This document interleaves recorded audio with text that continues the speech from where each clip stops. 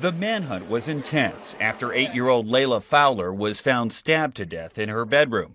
Authorities now say they have her murderer in custody. Calaveras County Sheriff Gary Kuntz delivered the news to a stunned crowd at a news conference Saturday night.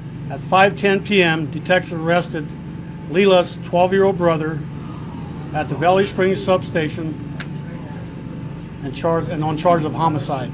Leila's brother had told investigators he found her with multiple stab wounds after seeing an intruder running from their home on April 27th. Hundreds in the small mountain town of Valley Springs held a vigil for Leila.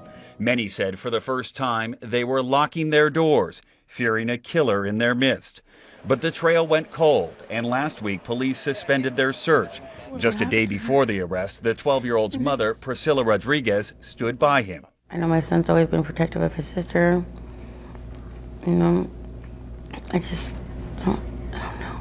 Investigators won't discuss a motive for the killing or what led to the arrest.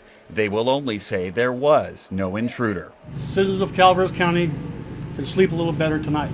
Perhaps they will, but if the charges are proven, the nightmare lingers. How could a 12-year-old in their community have committed such a violent act? Carter Evans, CBS News, Los Angeles.